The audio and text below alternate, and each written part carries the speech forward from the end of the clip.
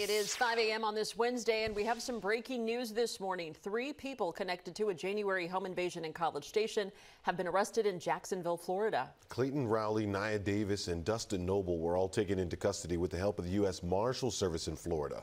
A 4th suspect, Emmanuel Bravo, was arrested during a high-risk search warrant on February 1st. That was in College Station. According to court documents in January, the victim of the home invasion said she was showering when 3 men and a woman forced their way inside her home.